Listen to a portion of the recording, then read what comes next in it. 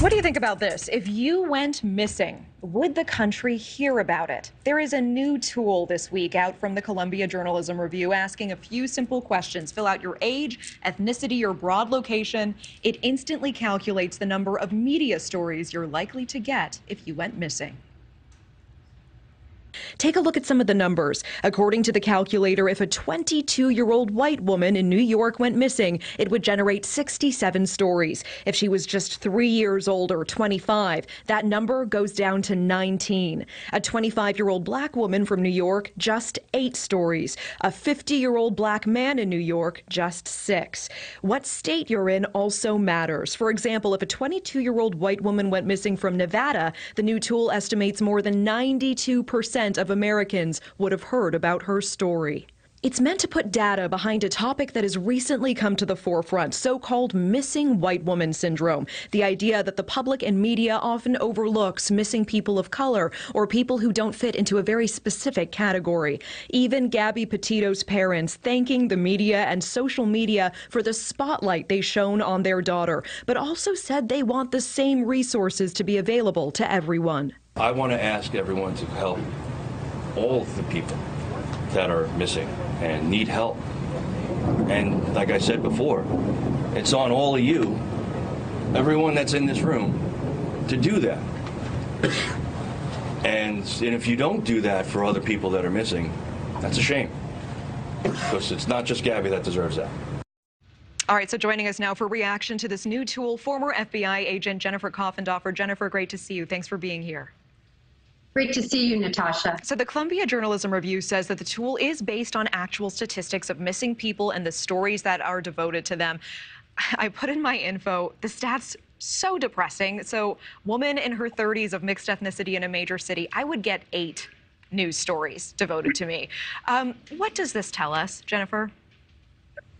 Well, I think it tells us that certainly the focus in mainstream media over the years has been on white women in terms of the demographic and young white women. And by the way, Natasha, I sadly was a 7. Oh. So test myself also. I think a lot of it is my age and the fact that I'm ethnic. And it certainly puts us at a lower level for receiving media coverage.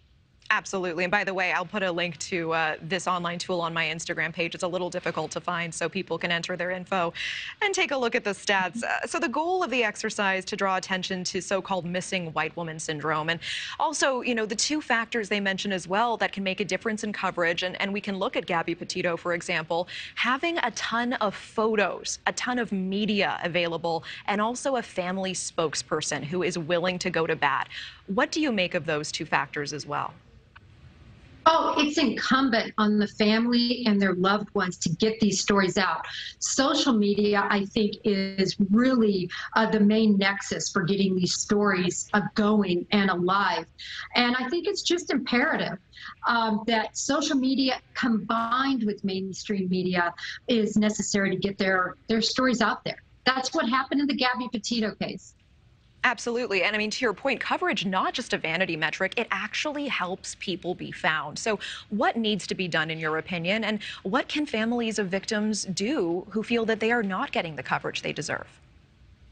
Well, I think number one, they need to make posters. They need to get all the information out there, as you said, pictures that make that person come alive so that the media and individuals can fall in love with that individual space and want to put it out there. Secondarily, they need to get involved in social media forums, such as on Twitter and on Facebook, that you have a huge community of people that want to help other people, that want to advocate, that want to help find the missing. So I think these are the main focuses that families can go to. Absolutely. And I think, you know, of course, there's the media responsibility as well to fight implicit bias and make sure that these stories get told.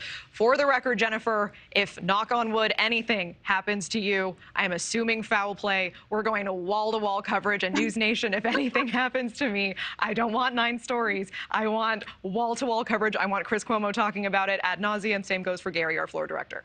For the record. I'm all over it on Twitter. 100%. Jennifer Coffindaffer, appreciate you as always. Thank you for your time. Thank you, Natasha.